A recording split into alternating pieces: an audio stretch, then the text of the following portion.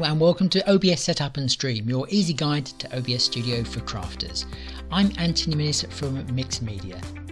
In the last video I showed you how to make a custom title screen. That's going to come in handy for the next step because now I'm going to be showing you how you can create your very own custom countdown page with a live clock on as well. If you like the contents of this video, please click on the like button, subscribe to my channel if you're new and click on the notifications button as well.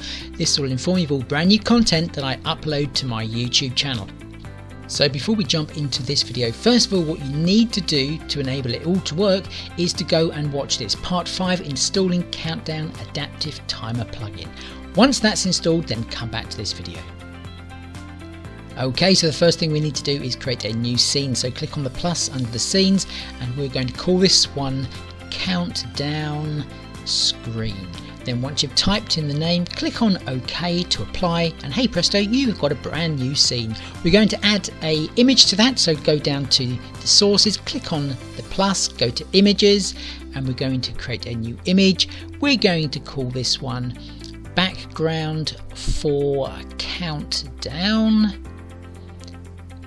And then click on OK. Right, so let's go and browse for the image. I've already created an image in an image editing program, so here it is, just here, and then open that one. That's going to bring that up into OBS. Okay, just click on OK. Right click on any part of the screen up the top there, and then go down to transform and go to fit to screen. You can also use Control and F to also do that same command.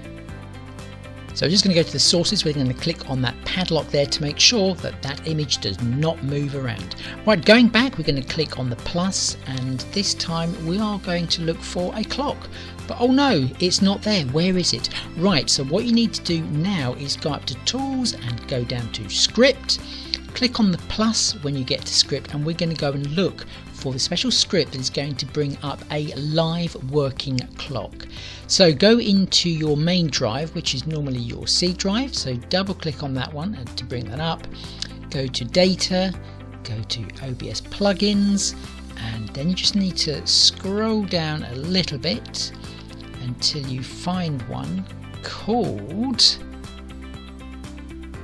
Front End Tools. Okay, and then click on Scripts there and it's inside there. So just to confirm, it's Program Files, OBS Studio, Data, OBS Plugins, Front End Tools, and then Script, and you'll find it in there. There we go, it's Clock Source. Click on that one and then click on Open.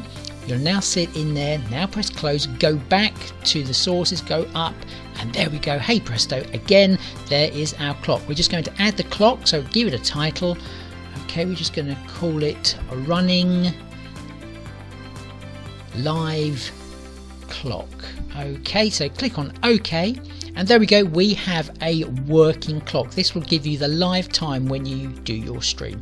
We're going to resize it like we did before just by using the boxes on each corner there just to position it and scale it. Then when we're happy, we can just nudge it with the arrow keys, and I think we're just about done. Just nudge it in a little bit there. Okay, and then we're going to go and put the padlock on that one, so again that doesn't move either. So that's the clock. Let's go and put the timer in. So we're going to go a plus, we're going to go up to text. Okay, we're going to name it. Always a good idea to name absolutely everything in OBS so you can find it. So we're going to call it clock text. That's a really important one to remember. So click on OK, and then in here you can type anything. I'm just going to type in 4 zeros. Then I'm going to select my font, and also within this part, as I've shown you in a previous video, you can go in there and you can change the color, etc. But I'm just going to go for a different font a little bit further down there, just so it matches what I've already prepared in my image editing software for the background.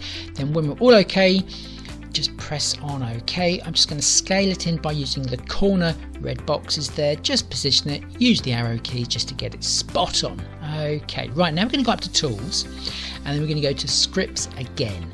This time we're going to be using the Tommy Van Cool OBS Adaptive Countdown. Okay, so first thing is we want to select the source, what we're going to change into numbers, which is clock text. That's the really important part. The format you can see there, minutes, seconds, hours if you should so wish. You can have a start text. We don't want that, so just blank that out, so delete it. And also we do not want an end text as well, so blank that. Start recording, yes, no, we do not want to do that. Then we want to tell it what to do once it gets to 0 on the counter, and we want it to change to the title screen. Okay, so that's the one we set up in the previous video. I'm going to just pop in, let's have a think, 20 seconds is probably going to be enough for us just for this test. We're going to click on OK, and you can see it's now changed to the actual scene we want it to go to. You can now just go back in there and just make sure everything's nice and centered, put that padlock on, and then here comes the countdown. 10, 9, 8, 7, 6, 5, 4, 3, 2, 1, 0. And there we go. It changes to the title screen.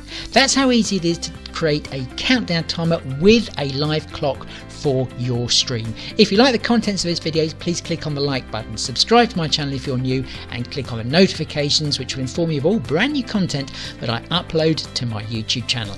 As always, thanks for watching.